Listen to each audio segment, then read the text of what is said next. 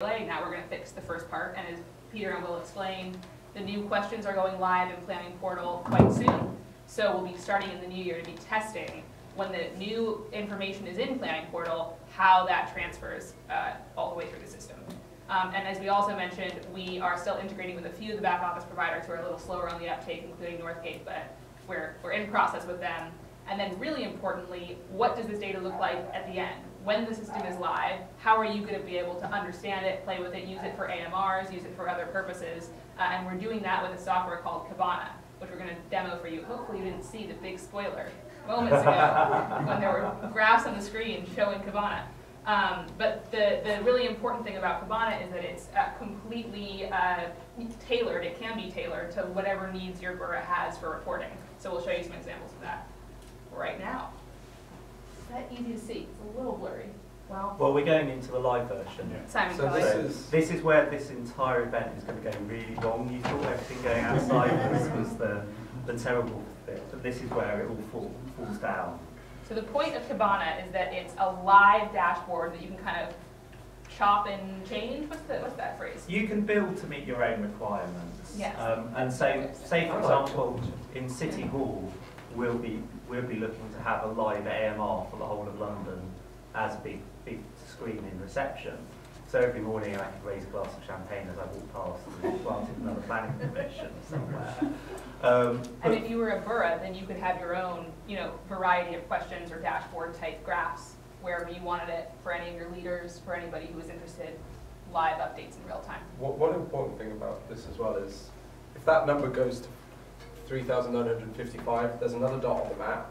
And because it's a kind of modern piece of data software, you can start to do quite clever things with it. So you could have a gong go off in your office if you wanted, an automated, everyone wants an e-gong when an application comes in. But you get the point there. The point is that you can start to do really clever things when you have the sort of plumbing and infrastructure in place to do things a little bit differently.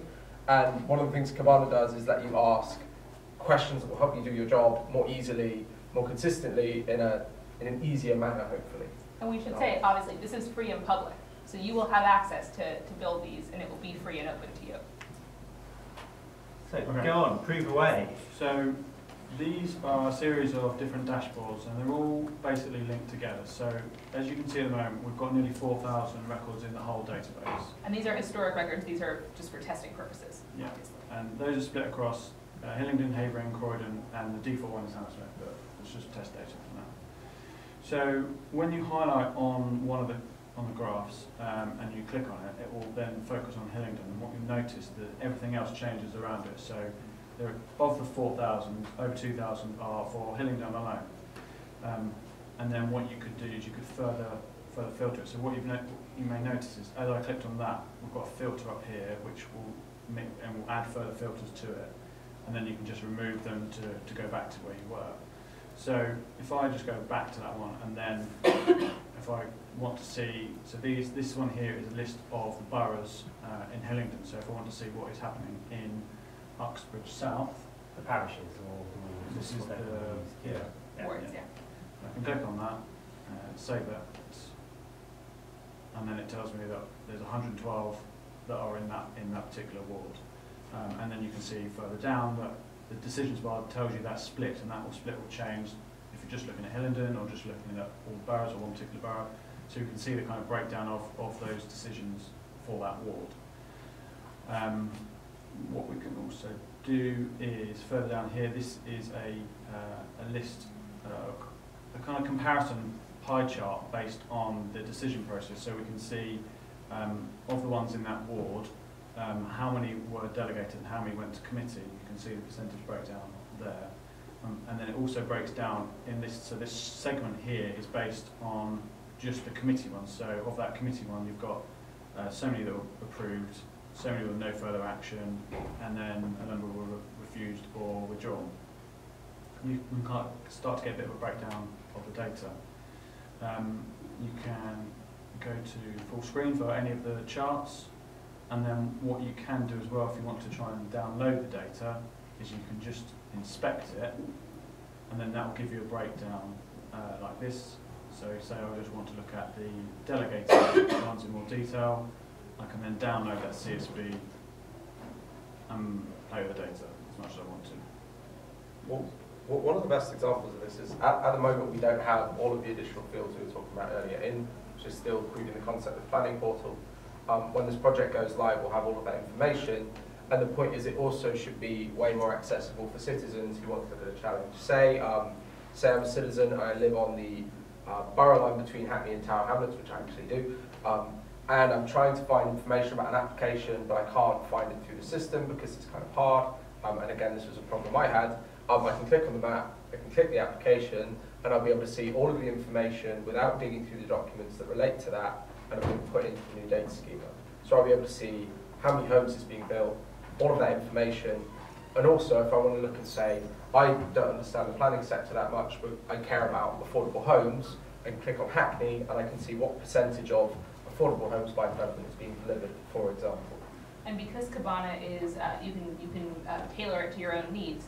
You were a borough that was really interested in parking bays for whatever reason. You could have a dashboard just about parking bays because that's one of the questions that we're adding to the planning application. If you're interested only in units or the breakdown of tenure, you could have a dashboard around tenure. So there's all kinds of different options that you can develop with our help once the data is live and the new fields are being collected. So just so the message doesn't get lost anywhere, we've very quickly built these just to show you the theory behind how it works. What's important to you in your borough is what we can build a dashboard with you around. So this is just something that we've done. Please don't think that this is the end product by a million miles, but it's a proof of concept. So it's the small? And I think it just took, how long did this take to build, Craig? Yesterday and a bit this morning. Oh wow. So Craig is our Cabana guru, just so we're clear. But this is one of the first ones we've ever built, so we'll get even faster. And if you can imagine how long it would have taken to collect this information manually or consolidate it some other way, even a half a day to build the dashboard, or a day and a half, or whatever it is for a number of them. I will be encouraging boroughs to have live AMRs as well, just because I think it's quite an interesting concept. But it might take some brave boroughs to have again. Should we move on with the rest of them? We get so excited about Cabana, we could just sit here and talk to you about it for days. Okay, so just to touch on a few of our big challenges. The big weakness in this project is going to be around paper applications. We are the first people that we can find that have ever actually really tried to understand how many paper applications are made in this city. Interestingly, the planning portal don't know the answer to this because, of course, they only ever see one side of the picture. So this shows you, in essence, where the real balance is. We had 23 boroughs respond very kindly to provide us data in the format we were asking for. As you can see, the percentage of applications of particular types is actually surprisingly low across London. It's very different for different boroughs, but the big one at the bottom, prior approvals, is predominantly because there's no other way of submitting quite a few of them. So this is being resolved through the work that the planning portal are doing at the moment, and just because I know that somebody from the planning portal accidentally answered a question wrongly at a meeting, they are taking all of the prior approval types online when they launch them. It's not just one or two. So that's to say, if you're a borough that receives most of your prior approvals in paper form, because there's no other option, by the point when we launch the new year, there will be another option. And then the second one to comment on is reserved matters. Now, obviously we're going to have to pick off each of these in turn to make this work. So we are pushing very gently with a lot of different people to try and come up with a strategy to reduce paper submissions. But the second biggest one is actually the giveaway, which is reserved matters, which tend to relate to major applications, which then you have all the issues of sizes of documents that are allowed through, firewalls at local authorities, and the historic restrictions on the planning portal. We're working on that. That's going to be an interesting one to unpick, but that's in our size. Any other ones you want to No. Timetabling of our go live. Now this is where it starts to get quite interesting. We are in Herder at the moment, obviously, which causes us all challenges. We have a second period of hurdle to think about in this building, being the mayor's elections in May.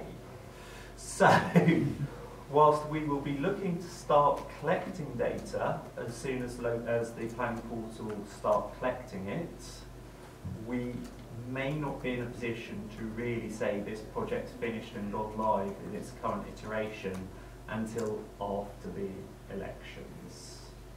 So it will be sometime, well, depends on what the data shows. If the data shows that the current advice we've been giving to the Mayor's office is accurate, then we'll be looking to release the data pretty hot on the heels of the mayoral election. If, however, we start to see some really significant changes and really significant variances, we're going to have to explore what that means, in which case we're really starting to move towards June to get it all packed up. Yeah. So I've talked about PERDA. This also means that we've got a bit of a challenge because everyone's locked down giving us their responses to the 2/3 majority piece. Which for those who don't know, the data standard is taking effect by 2/3 of boroughs giving their consent to this happening. And we've done all the work to get their consent. Now it's just the paperwork stamp that we need to move forward. So the chief exec has written to the chief exec, or the chief exec of the GLA has written to the chief exec of all of the boroughs in London that haven't yet responded, and asked them to respond before Christmas. So after the 12th of after December. the general election. So that's the position we're in. And the mayor has previously written to all the leaders. So if you're from a borough, your leader will have received a letter